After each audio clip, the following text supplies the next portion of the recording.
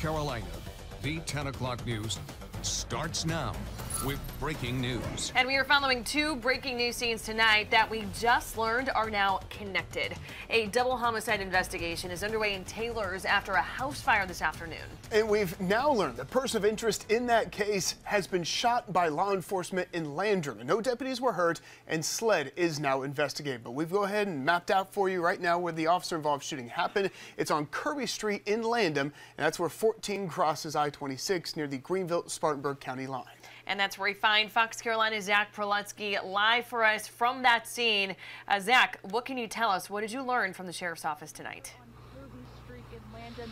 Well, Justin and Tori, this happened about 3 hours ago, just around 7 p.m. We know that both the Greenville County Sheriff's Office, along with the Spartanburg County Sheriff's Office, and some local city police departments were all on the scene. And we also know that SLED is here. Now I'm going to step out of the way and let you guys take a look as to kind of what's going on. A large section here on Kirby Street in Landrum, still blocked off. Obviously a very intense investigation going on, as you mentioned, those two scenes, several miles apart, but connected. Now we are right below the North Carolina-South Carolina line, just off of Highway 14, if you're familiar with this area.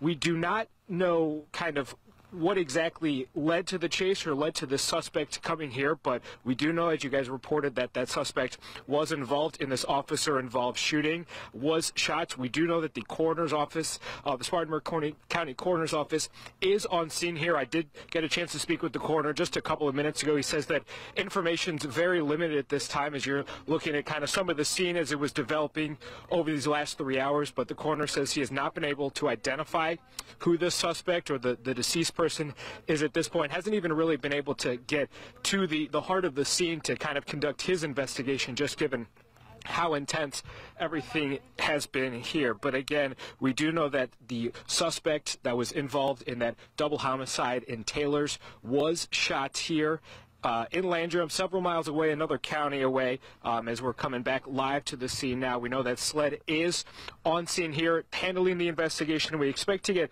more from the Greenville County Sheriff's Office, the Spartanburg County Sheriff's Office, as early as possibly tomorrow, as obviously they continue their investigation probably well into the night. But for now, reporting live in Landrum, Zach Prolutsky, Fox Carolina News. Zach, we appreciate that live report. Thank you. As we mentioned, this officer-involved shooting stems from another breaking news scene in Greenville County. The two women found dead inside a home that was lit on fire. And we mapped it out for you here on your screen. The Greenville County Coroner's Office says they were called to Millbrook Circle there in Taylor's just before 2 o'clock this afternoon.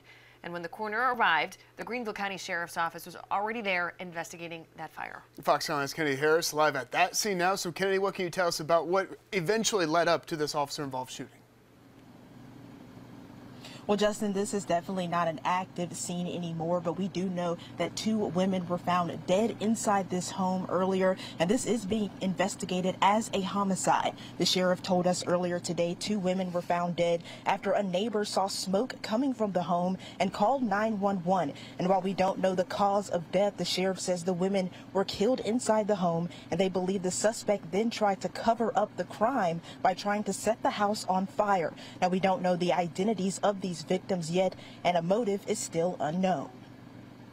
It was extinguished fairly early, but the 2 different locations. One was kind of outside by the carport and one inside the home.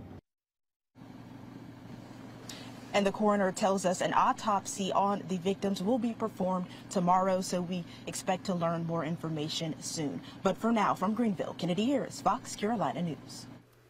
And for more breaking news, make sure you download our free Fox Carolina News app. If you don't already have it, take out your phone. You can scan that QR code you see on your screen right now to download for free.